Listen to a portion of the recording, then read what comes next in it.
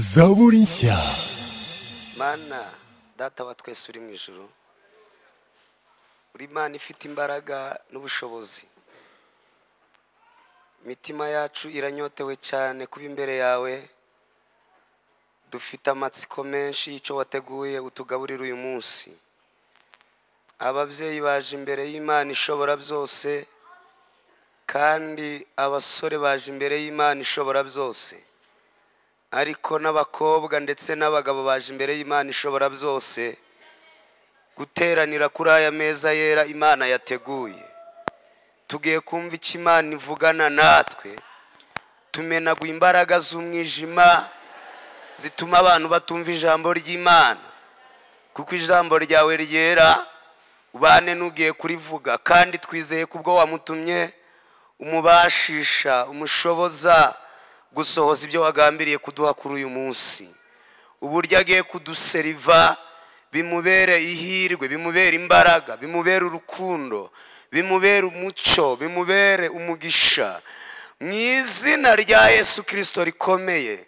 Bizagorana cyane, bizagorana guseriva iri teraniro ari umuntu umwe utazi icyo atekereza mugenzi we, ariko wowe Mana uzi icyo dutekereza, uzi ibiruhije imitima yacu. Niyo mpamvu wowe Mana uzi ibibera mu mitima, iby'imitima yibwira, umubashishe kuduseriva. Umuntu wese ahabwa ifunguro rimukwiye, umuntu wese kuri aya meza ahererwa umugisha. Abo guhabwa amazi bayahabwe banywe bashira inyota, abo guhabwa umutsima bawuhabwe barye bashira inzara. Mu izina rya Yesu Kristo rikomeye, imbaraga z'Imana zikorere muri iri teraniro. Ibyo Imana yagambiriye muri iri teraniro bibeho. Mbangamiye ubwami bwa Satani, abadayimoni batatu umudendezo w'Imana, turananiza izo mbaraga katika jina la Yesu Kristo w'i Nazareti. Imana ihimbazwe cyane cyane cyane cyane cyane cyane cyane cyane cyane. Yubahwe muri iri teraniro mu izina rya Yesu Kristo, amen. Dusome ijambo ry'Imana, igitabo cyo kubara. Turasoma mu bice byaho 14. Igitabo cyo kubara ibice 14, turasoma duhere ku murongo wa 41 ndaza kugeza ku murongo wa 45. Igitabo cyo kubara ibice byaho 14, umurongo wa 41 turaza kugeza ku murongo wa 45. Haravuze ngo, Mose arababwira ati, mucumurira iki itegeko ry'Uwiteka? Icyo mukora ntikiri bugende neza. Ntimuzamuke kuko Uwiteka atari hagati muri mwe, mutaneshwa n'ababisha banyu. Muri busangeyo abamareki n'abanyakanani, mwicwe n'inkota, kuko mwasubiye inyuma ntimukurikire uko Uwiteka bayoboye, biri butuma Uwiteka atabana namwe. Maze bo barabisuzugura, barazamuka ngo bajye mu mpinga y'umusozi, ariko isanduku y'isezerano ry'Uwiteka na Mose ntibava aho babambye amahema. Maze abamareki bamanukana n'abanyakanani batuye muri uwo musozi, barabanesha, baraboreza, babageza i Horuma. Dusoreze muri Samweli wa mbere ibice 17, ndahera ku murongo wa 45 ngeze 51. Samweli wa mbere ibice 17 mbere kuri 45 ngeze 51. N'urupapuro rwa 276 mu isezerano rya kera muri Bibiliya mfite. Reka dusome mu izina rya Yesu. Dawidi abwira Umufilisitiya ati, waneranye inkota n'icumu n'agacumu, ariko jyeweho nguteye mu izina ry'Uwiteka Nyiringabo, Imana y'ingabo za Isiraheli wasuzuguye. Uyu munsi Uwiteka arakungabiza, nkwice, nguce igihanga, kandi ndagaburira ibisiga byo mu kirere n'inyamaswa z'inkazi zo mu ishyamba, intumbi z'ingabo z'Abafilisitiya, kugira ngo abo mu isi yose bamenye ko muri Isiraheli hari Imana, kandi ngo iri teraniro ryose rimenye ko Uwiteka adakirisha inkota cyangwa icumu, kuko intambara ari y'Uwiteka kandi ari uzabatugabiza. Nuko Umufilisitiya ava aho yarari aza guhura na Dawidi. Dawidi ahuta yiruka yerekeye ingabo zabo ngo ahure n'Umufilisitiya. Dawidi akabakaba mu mvumba ye, akuramo ibuye ararerekera, arikocora umufilisitiya mu ruhanga ririgitamo, yikubita hasi yubamye. Uko niko Dawidi yahanguje umufilisitiya ibuye ry'umuhumetso, aramunesha, aramwica, kandi nta nkota yari yitwaje. Dawidi aravuduka amuhagarara hejuru, asingira inkota ye, ayikura mu rwubati rwayo, aramuhorahoza rwose, ayimucisha igihanga. Nuko abafilisitiya babonye intwari y'abipfuye, bariruka. Imana ibahe umugisha cyane. Nitwa J.Paul HABUMUREMYI, ndi umukristo w'inyarugenge. Yesu aduhana umugisha. Narabimenye ko nzaza ndimo nsenga, Imana impa amagambo nakomeje kugenda ntekerezaho nibaza impamvu zayo, ariko impamvu zayo ziraza kugaragarira muri riteraniro. Natangaye turaganira hejuru y'ijambo ritoya cyane umuntu wese yatahana, rivuga intwaro zica Goliyati. Intwaro zica Goliyati. Intwaro zishobora kwica Goliyati. Nako ngako turi buganire. Buri muntu wese abitahane, niba kubaza icyo twaganiriye mu magambo menshi nandi tuza kumva, nako ngako kavugemo ko twaganiriye intwaro zica Goliyati cyangwa zishobora kwica Goliyati. Naje gutangara, Goliyati ni umuntu wiyizi.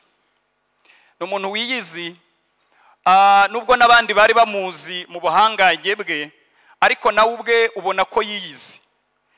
Iyo usomye Bibiliya neza witonze ku mapuro tutasomye, usanga Goliyati yari umuntu w'indwanyi ikomeye kandi ubifitemo uburambe, ndetse binamutera no kuzamuka mu bitekerezo bye, akajya agira n'inarige, akaba yabasha kubivuga imbere y'abantu benshi.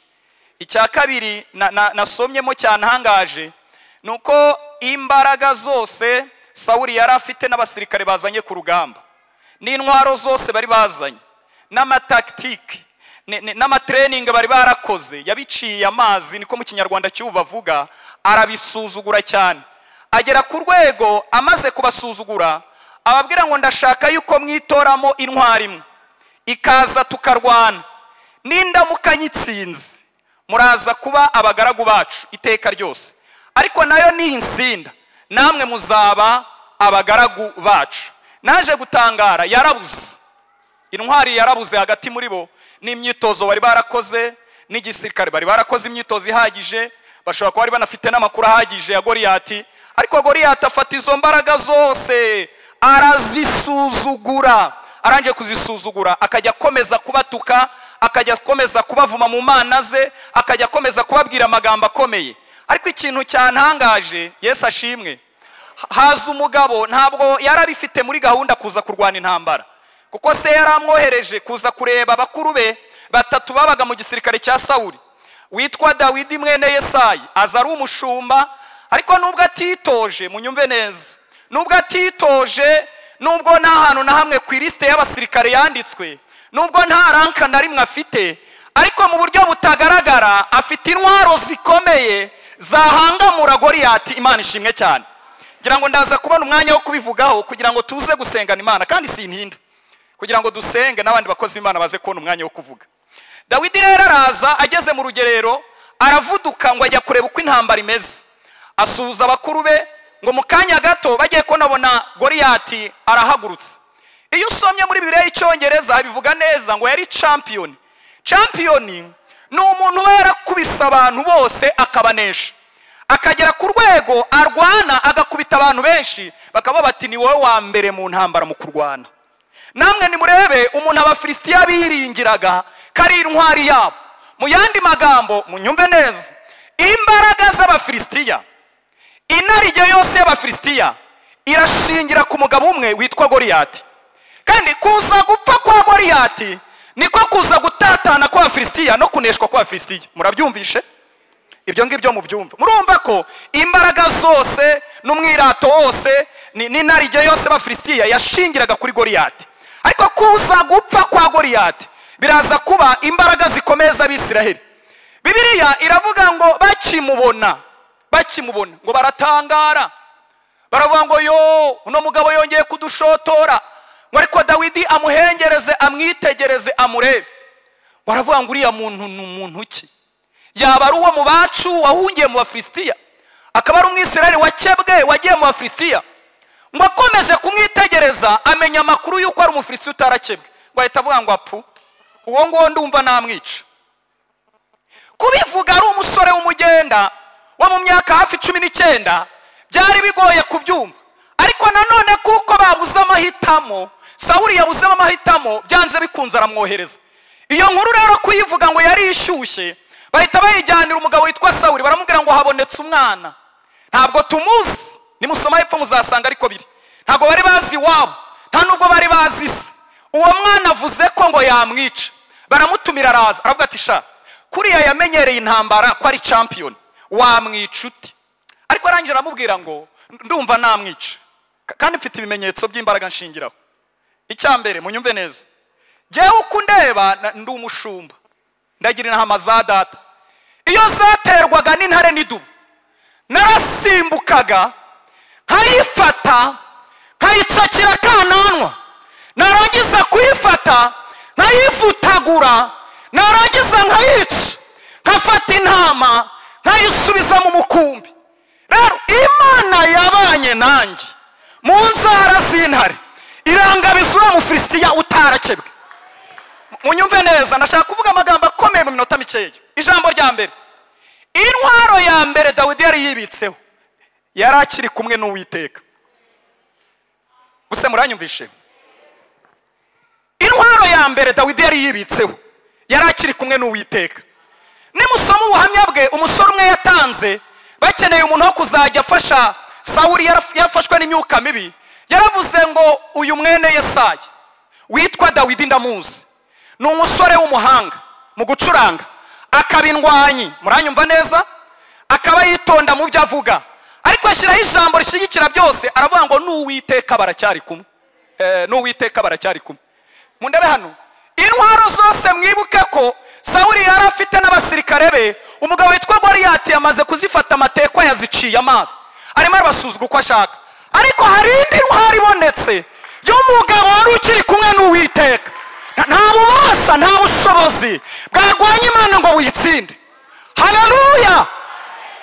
Ndaza kubibabwira nitonze kugira ngo munyumve, kandi nabyo nge mbishobora. Murebe hano, murumva intwaro zose Sawuli yari afite n'abasirikare be, umugabo witwa Goliyati yaziciye amazi, kandi afite inarige, afite ubwiyemezi, ndetse aranabyemera, akavuga ati munshakira umuntu umwe w'intwari turwane. Ariko agahungu kamwe kiberaga mu ishyamba kari kabanye n'Imana neza, muvuge ngo amen. Akumva n'ububasha bukomeye. Muranyumva neza? Natangaye aya magambo maze kuyamenya.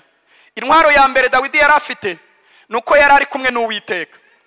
Namenye ibintu bibiri, abantu twese tuba ku rugamba dufite ibintu bimeze nka Goliyati turwana nabyo. Harimo ibyiciro bitatu by'abantu, ndashaka ko uza kureba icyiciro urimo, utaza kurashisha intwaro zidashobora kurimbura Goliyati.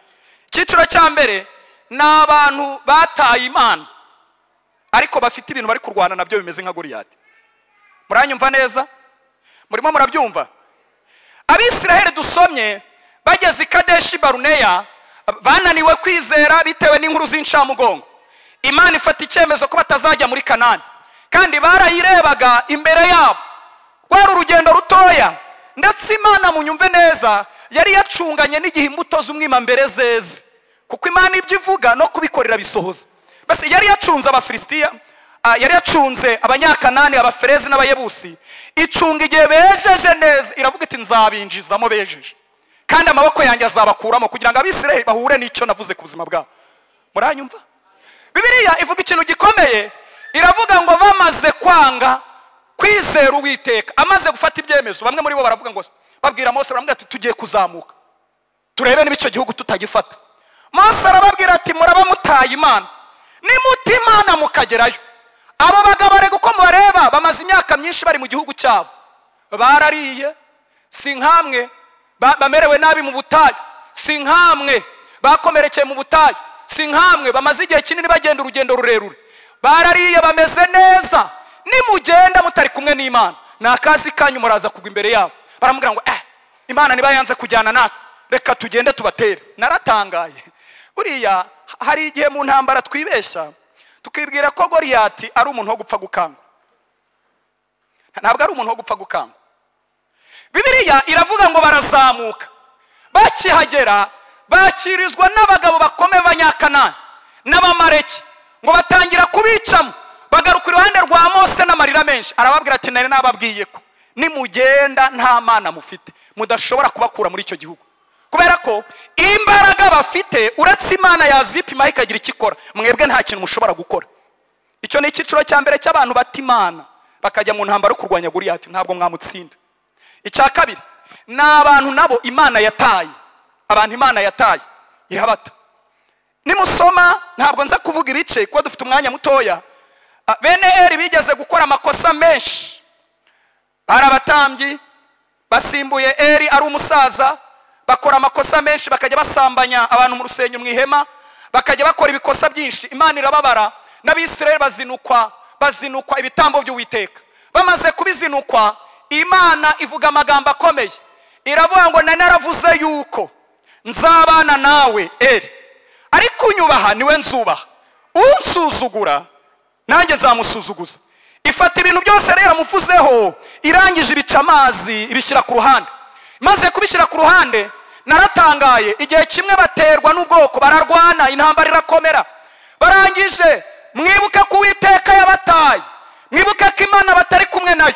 Nubwo bafite isanduku y'isezerano, nuko bakiri hafi y'isanduku y'isezerano, ariko si ikimenyetso cy'uko Imana iri kumwe nabo. Imana yarabataye.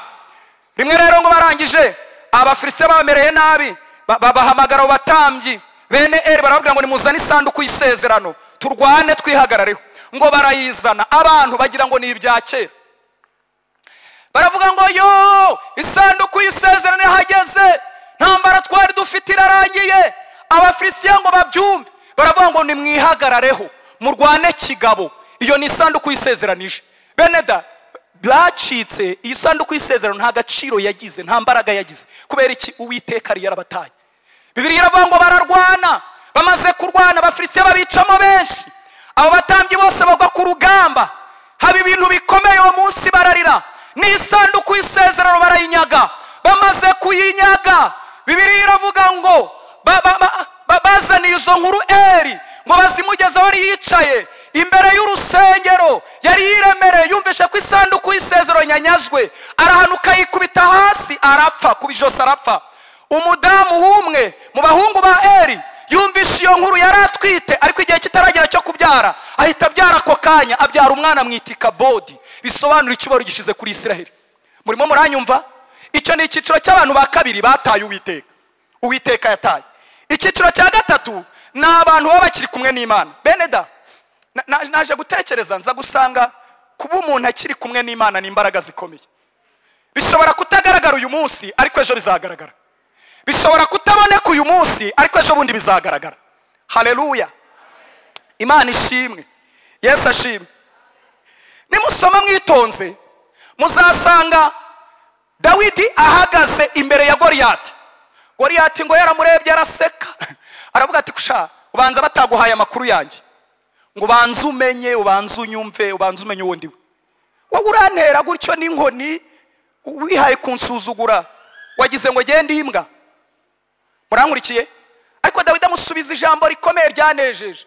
Aramubwira ngo ngewe ukundeba, nguteye mu izina ry'Uwiteka, Imana ya Isiraheli wasuzuguye.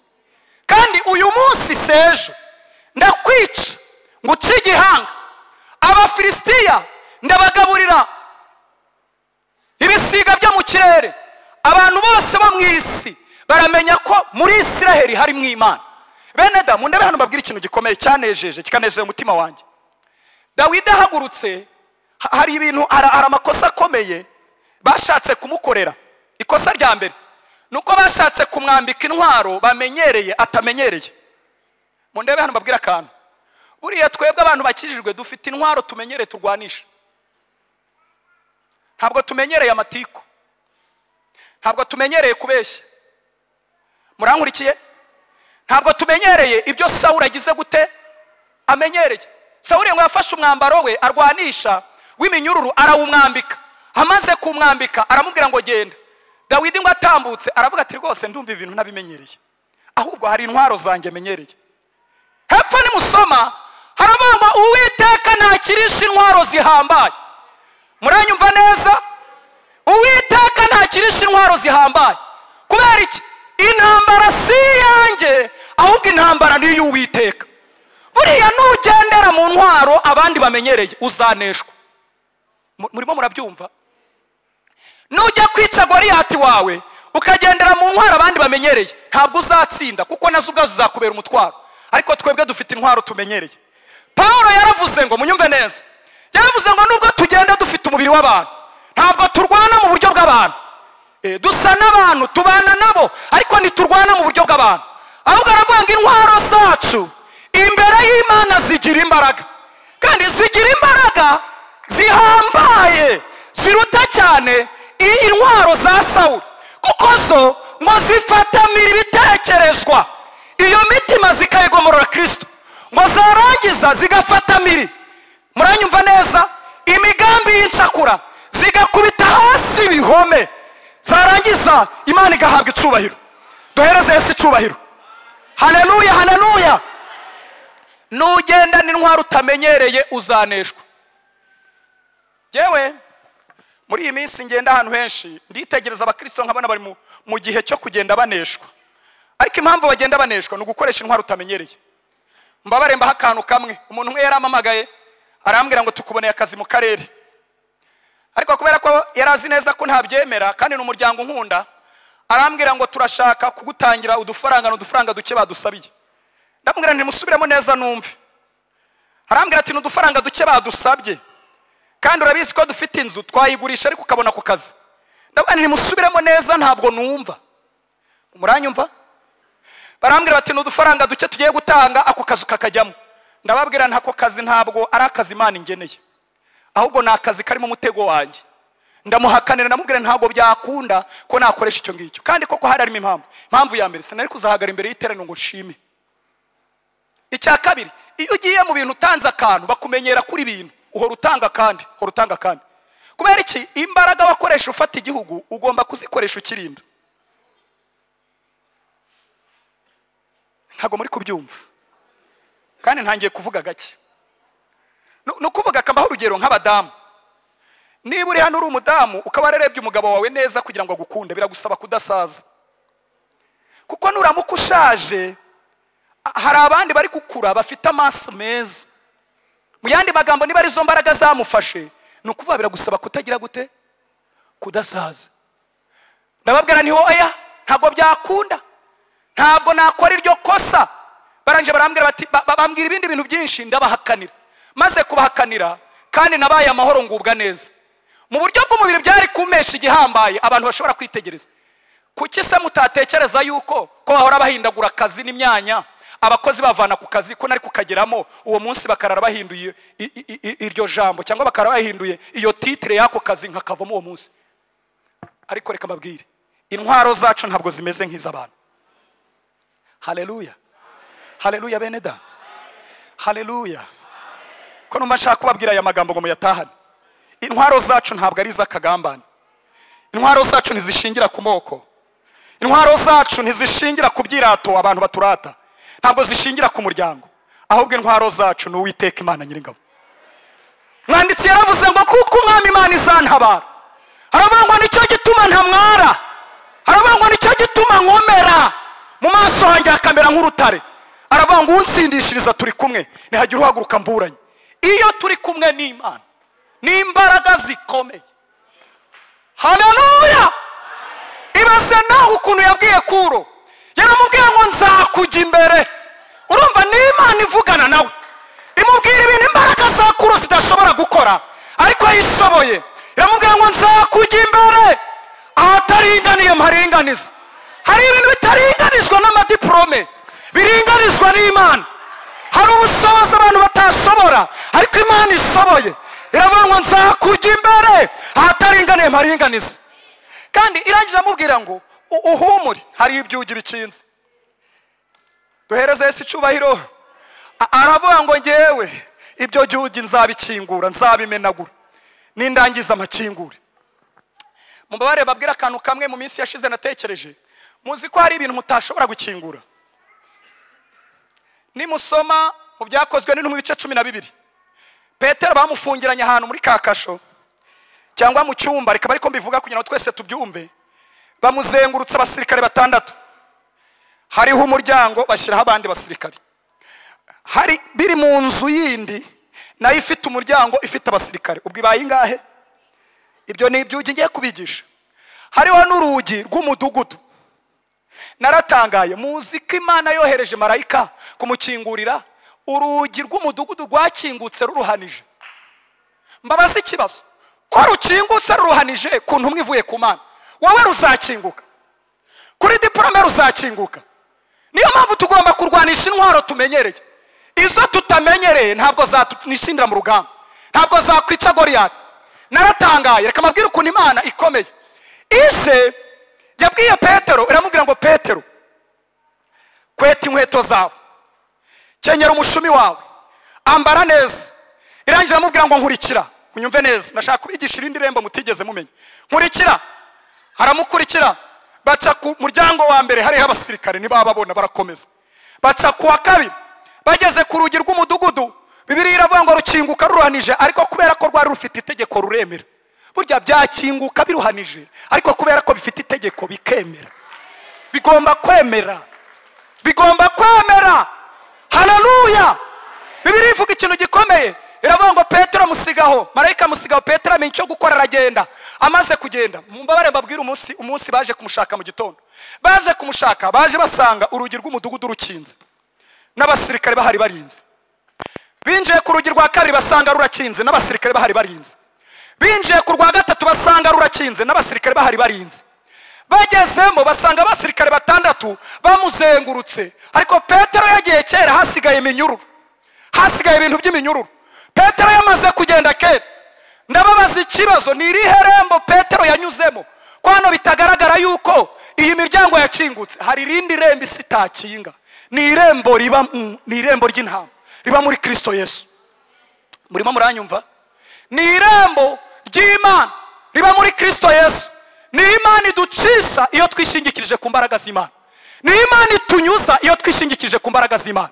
Ni Imana itunyuza nubwo ibyugi byaba bikinze, kandi si ngombwa ko Imana ibikingura, icy'ingenzi ni uko ikugeza aho igomba kukugeza. Yesu ashimwe. Haleluya. Ikindi cyantangaje kikantera ubwoba, namenye muri aya makuru kandi nkumva ndatangaye. Uyu Dawidi ajya kwataka Goliyati, muranyumva? Yagiye yizeye adashidikanya ko iyo bari kumwe iramumugabiza. Mundebe hano, iyo urwana na Goliyati ntabwo ugaragaza ibikabyo by'intwaro ufite, kuko Goliyati nizari zihari yaziciye amazi, yazisuzuguye. Ahubwo kwizera kuwiteka muri kumwe aramukugabiza, ni imbaraga zikomeye zimuhangamura. Dawidi yagiye yizeye, avuga ngo nubwo unteranye uducumu n'amacumu, ariko icyo nizera, icyo numva, icyo ndiho ndumva, icyo Imana irimo iravugana nanjye, icyo ndumva nizeye, nuko numva uyu munsi iri bukungabiza, kandi ndakwica nindangiza nguca igihanga. Ndabinginga bene data, nimujya kwataka Goliyati, mujya kwataka Goliyati mufite Imana icyizere, byanze bikunze Imana izamubagabiza.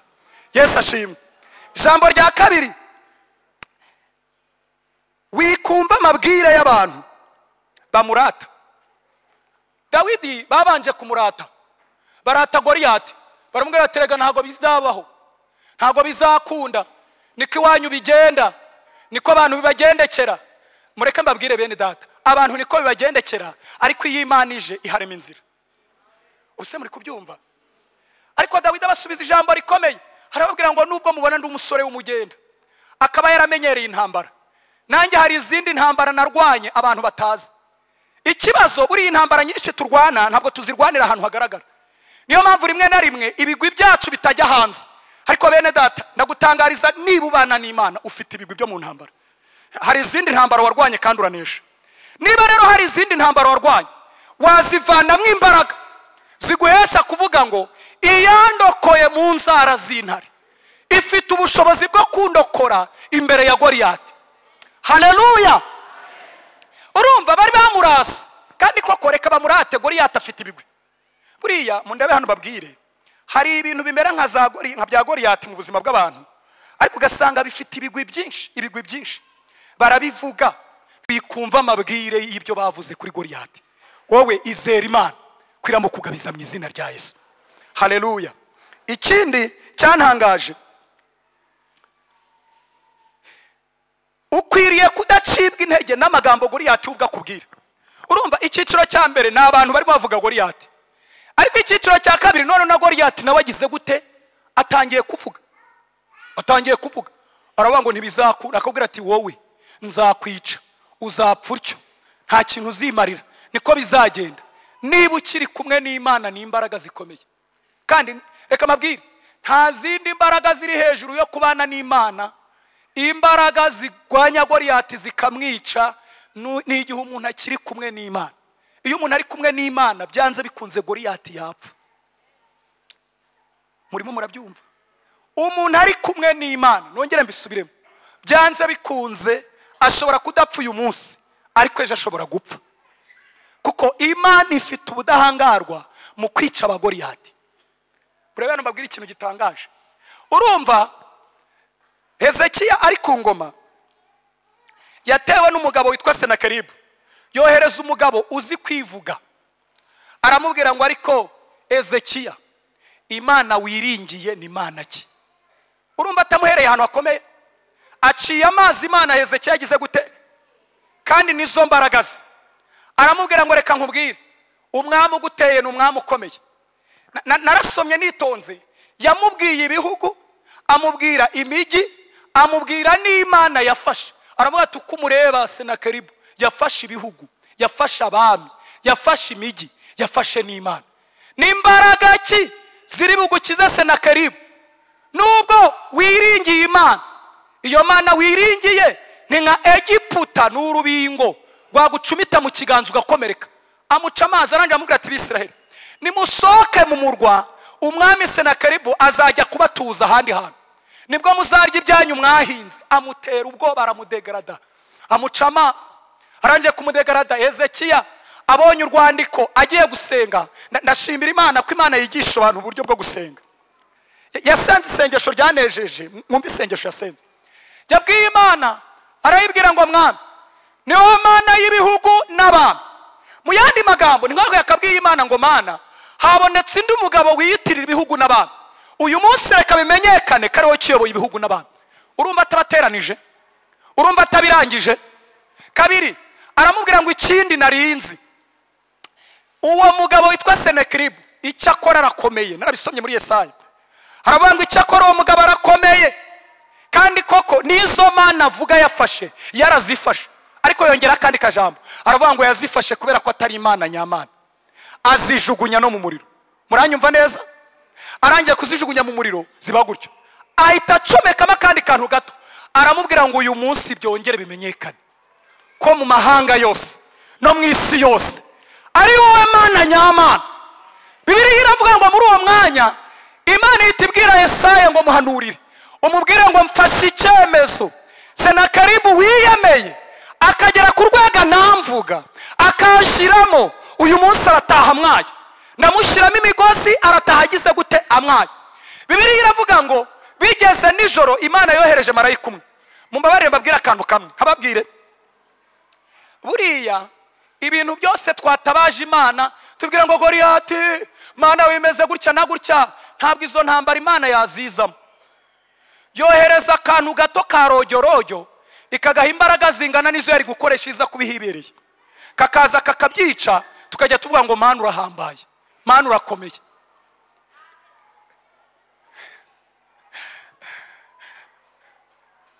Nyumva neza, mu rugamba rwo kumanura Satani mu ijuru, ngira ngo mwarabisome mu byahishuwe, ntabwo Imana yigeze ihaboneka. Oya, ntabwo Imana yigeze izamo, ahubwo yabwiye marayika Mikayeli amubwira ngo genda umufate umurwanye we n'ingabo bagomye ubajugunye mu isi bagende. Muzi impamvu? Kwari kugira ngo tudahagarara hano nk'abavuga butumwa ngo nuko Imana irwana na Satani. Reka reka, imufata nka rojyorojyo. Ntabwo Imana yatuma ishimwe ryayo rivangirwa, tujye tuvuga ngo Mana warwanye na Satani, ngo uramufata, ngo umukoza hirya umukoza hino. Ntabwo ibyo bintu Imana ibigira. Imana irabizi ko ariyo Mana nyamana, nta yindi mana iriho imeze nkayo. Yesu ashimwe. Haleluya, haleluya bene data. Ntabwo nza kubatindira, ndi hafi gusoza. Icyo rero nashaka kubabwira kindi, niba uri mu Rwanda na Goliyati ukaba wumva Imana muri kumwe, tangira utegure ibirori byo gushima Imana n'indirimbo uzakoresha. Abakristo benshi ntabwo bizera, barasenga bakaririmba bagahanura, ariko byagera kukugirira Imana yaba icyizere ugasanga nta cyizere bayigirira. Niba uzi neza ko ukiri kumwe n'Imana, ukumva mukiri kumwe, ukumva itarayitaye cyangwa itaragutaye, mukiri kumwe, ukaba ufite Goliyati uremereye imbere mu buzima bwawe, tangira utegure ibirori byo kuzashima Imana, kandi utangira utegure n'indirimbo uzakoresha. Izo ni imbaraga ziremereye ziratuma amajwi akuri inyuma aceceka, ziratuma amajwi akuri imbere aceceka, kuko arabona wamaramaje. Kandi byanze bikunze Imana ntishobora gukora ikosa ryo kutiyerekana ngo bimenyekane ko ariyo Mana. Yesu ashimwe. Haleluya. Nsoza, hari ikintu natekereje kandi cyantangaje. Uyu Dawidi murebe, ndashaka kubibutsa yuko igihanga cya Goliyati yaragitahanye. Igihanga cya Goliyati yagize gute? Yaragitahanye, akereka umwami. Kandi nimusoma neza mwitonze, muzasanga umwami ntabwo yarazi se, nta nubwo yaramuzi. Ariko nubwo atazwi, ariko Dawidi yari yarabanye n'Imana neza, yarabanye n'Imana neza. Ikibazo si Goliyati wawe, ikibazo ni imibanire yawe n'Imana. Yesu ashimwe. Ikibazo, nongera nsubiremo, si Goliyati wawe uremereye umaze imyaka myinshi, umaze igihe kinini. Ikibazo ni uburyo ubanye n'Imana, kuko mu gihe cyategetswe mu Mana Goliyati ntazagumaho, byanze bikunze azapfa uko byagenda kose. Mubare babwira akantu kamwe kantangaje kuri Dawidi. Mwari muzi yuko iyo umuntu akibanye n'Imana neza, bigera ku rwego mu gihe cyo gutabara kw'Imana igisubizo cye badashobora kukiyobya. Kandi ngo ngiye gusoza, iyo umuntu abanye n'Imana neza mu gihe cyo gutabara kw'Imana cyangwa gukora kw'Imana, igisubizo cye nta muntu ushobora kukiyobya. Abo umunyembaraga, abo hambaye, igihe cy'Imana kigeze cyo gukora nta ushobora kuyobya igisubizo cye. Mundebera mbabwira akantu kantangaje, kandi niko nsorezaho. Dawidi ari mu ishyamba, Imana nibwo yavuganye na Samweli, iramubwira ngo genda untoranyirize umwami kwa Yesaya. Abyemera bigoranye, ariko kuko ari hari igisubizo cy'Imana arabyemera, aragenda. Ngo agereyo akoresheje ibipimo by'amaso y'abantu, arebye abona Eliyabu niwe mwana wa mbere berekanye bwa mbere. Aravuga ati nukuri uyu nguyu ni Uwiteka agiye kwimikisha iki amavuta. Ariko nubwo akoresha ibipimo by'abantu, niyamenya ko mu gice kitagaragara hari ibintu Imana iri kumugaya.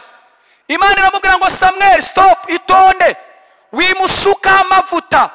Nubwo umureba ukabona arakwiriye, ariko ngewe hari ahandi hantu ndeba mbonye adakwiriye, namugaye. Bazana uwa kabiri, Imana iramugaya. Bazana uwa gatatu, Imana iramugaya. Bagira abahungu 7 ba Yesaya. Bamaze kubageza aho ngaho ngo Imana bose irabagaya. Uyu mugabo witwa Samweli abaza Yesaya, aramubwira ngo nta wundi mwana usigaye. Aramubwira ngo hari undi mwana aragiye intama, ari mu butayu aragiye intama.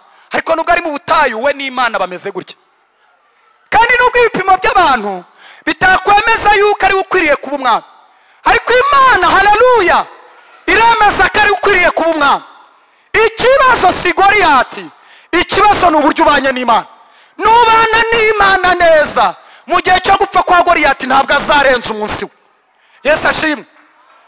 Bibiliya ivuga ikintu gikomeye, iravuga ngo Dawidi baramuzana, bamuzana nyine ari akantu kavuye mu ishyamba, aza ameze atyo. Ageze aho ngaho asanga abakuru be barateranye, asanga abantu bo mu mudugudu nabo bateranye, asanga n'umuhanuzi wari ukomeye, akaba n'umutambyi.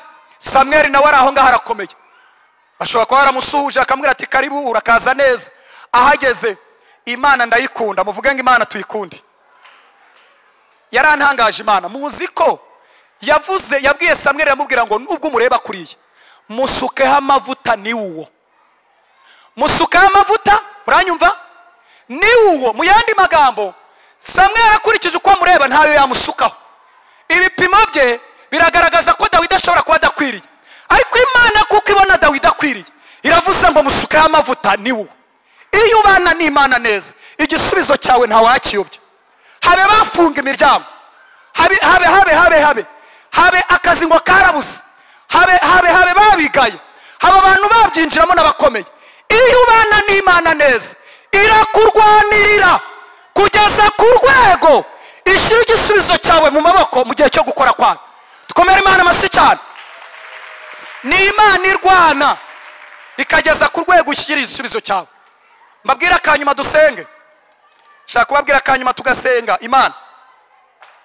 Iyo ubana n'Imana neza, mundebe hano bakundwa, iyo ubana n'Imana neza ukabana n'Imana neza, ukabana n'Imana neza, muranyumva neza, byanze bikunze Imana ishobora kuzagukorera expo.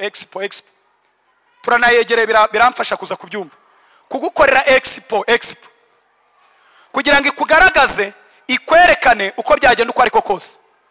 Nimusoma Bibiliya muzasanga Yosefu yanze gutandukana n'Imana, yemera gutandukana mu Potifari. Buriya ntimugakunde kubana n'abantu kubera imbaraga z'ibyo mubakeneyeho cyangwa ibindi bintu, ngo bakoreshe ibyaha mugumane. Ahantu bagukoresha ibyaha uhagume, ubuzima bwawe bwangire kutandukane n'Imana. Jya wemera gutandukana n'abantu cyangwa n'ahantu ariko ugumane n'Imana. Yosefu arahakana, abwira muka Potifari amubwira ngo databuja yampaye ibyo byose, ariko wowe uri umugore we. Amaze kubihakana, muka Potifari ashaka izindi ngamba zo kumufata ku ngufu. Yosefu yemera kugenda atayikanzuye ariko agumana n'Imana. Nubwo asa naho asebye, nubwo asa naho amwaye, ariko aracyari kumwe n'Imana. Bamujyanye muri gereza ayibamo. Nari ndimo nsoma agahinda yagize, yasobanurira umugabo umwe inzozi, arangije amubwira ngo nubwo ndeba iwacu ni kure, banzanye muri iki gihugu bamfunga ntacyo nzira, ariko kuko yari yemeye kugumana n'Imana, igihe cyarageze Imana ntishobora kubura inzira zo kugirira neza umuntu wagumanye nayo. Bibiliya iravuga ngo Imana irotesha umwami inzozi, azirose ishyiramo utundi tuntu abacunnyi n'abakonikoni batashobora. Yoherereza imbaraga Yosefu ko ari we wabishobora. Baragerageza. Murebe hano babwira ikintu gikomeye. Nubwo abantu hari ibintu bashoboye, ariko hari ibintu Imana yisigarije bidashoborwa n'abantu, bishoborwa n'Imana yonyine. Niyo mpamvu nutakaza Imana ukagenda wenyine, uzaba utakaje ikintu kiremereye cyane mu buzima bwawe. Bibiliya ivuga ikintu gikomeye, iravuga ngo muri uwo mwanya umuntu umwe aravuga ati nyamara hari umugabo witwa Yosefu arafunze, ari muri gereza. Nubwo afunze jya dusobanuriye inzozi, kandi uko yabivuze niko byagenze. Ni mu muhamagare ahari yabasha gusobanura izo nzozi z'umwami. Ngo Yosefu baramuhamagara, bamugirira neza, bamumeza neza nk'ugiye imbere y'umwami. Iyo yari intambwe ya mbere ya expo y'Imana yo kumugaragaza.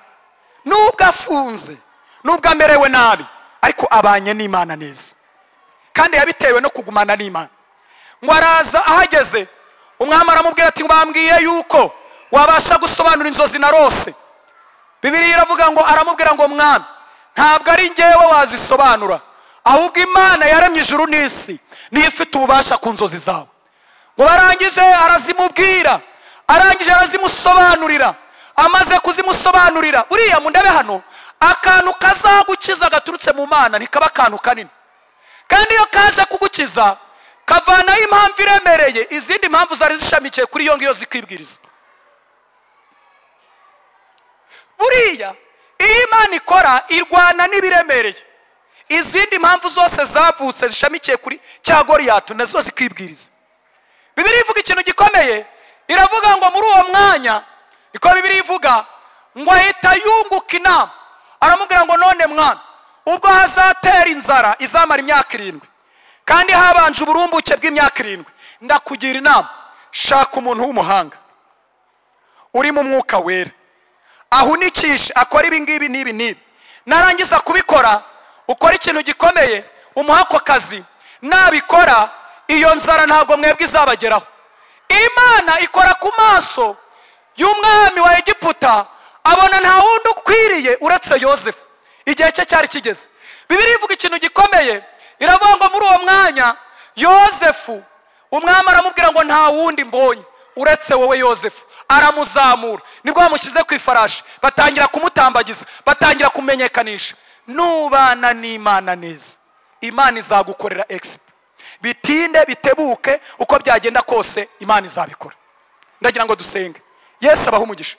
Goliyati wawe ntazicwa n'intwara abandi bakoresha, azicwa no kubana n'Imana, azicwa n'ukuri kumwe n'Imana neza.